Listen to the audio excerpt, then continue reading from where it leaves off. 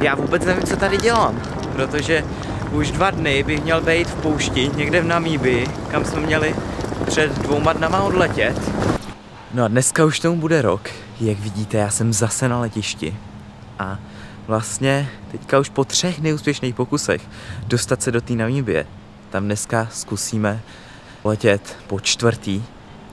A jak se ta situace u nás ve světě pořád zhoršuje, tak musíme se umít třeba 30 různých dokumentů a potvrzení, abychom vůbec mohli odcestovat.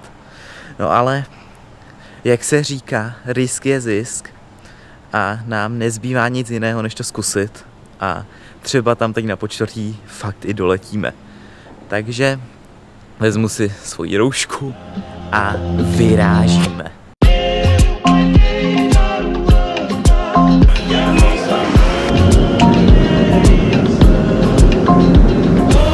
Tak je to neuvěřitelný, ale povedlo se nám vstoupit do Namibie. Paradoxně, když jsme měli těch 1 000 000 různých dokumentů, tak nikdo nic nechtěl vidět, ale jsme konečně tady. Je tady takový příjemný teploučko, asi 35 stupňů máme a my už jsme se vydali z hlavního města Windhoeku směrem na jih, konkrétně k místu, které se jmenuje Sossusvley, což je takový místo v namibské poušti, kde jsou takový obrovský duny. Takže už nezbývá nic jiného, než vyrazit na tohle dobrodružné 2týdenní putování kolem téhle africké země.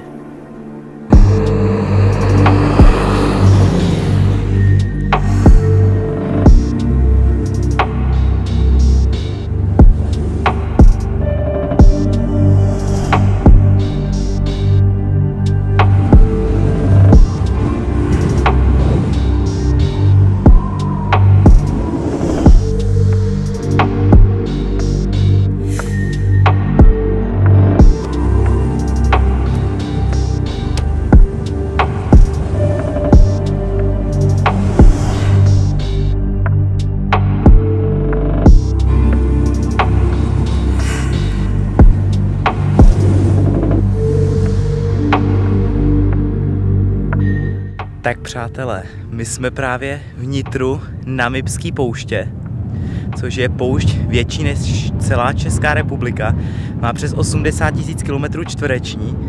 No a nejneuvěřitelnější na tom je, že jsme tady úplně sami.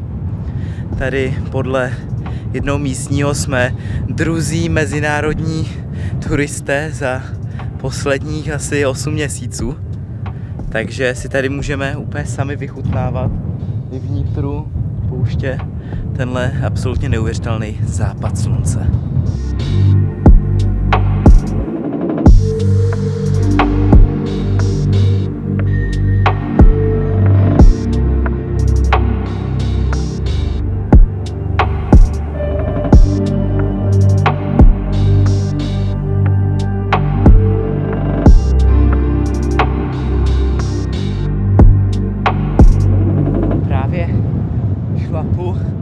Na nejslavnější dunu v Namíbii, dunu 45. A je to, nezdá se to, ale je to fakt strašně náročný.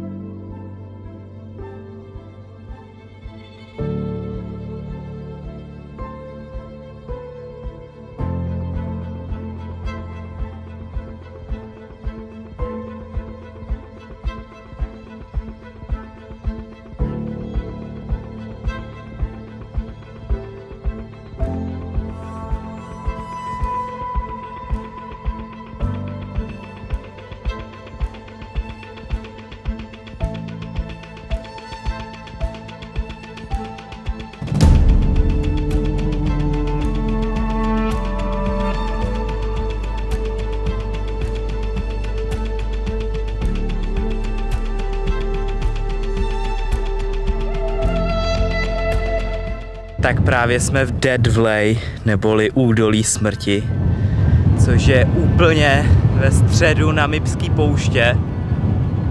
A když se rozhlídnete kolem sebe, tak asi pochopíte, proč ten název, protože kromě pár úplně neskutečných takových suchých stromů, tady absolutně nic není, je tady úplný mrtvo a na všech stranách se rozprostírají 100metrové duny písku a prostě úplně neskutečný. No a asi úplně nejlepší věc na tom je, že tohle je vlastně jedno z nejslavnějších míst na Namibii, tady jede úplně každý. No a my tady jsme celý den úplně sami, protože tady prostě vůbec nikdo není. Takže to, kde běžně jezdí několik stovek Japonců, tak teď máme možnost objevovat a mít to celý pro sebe.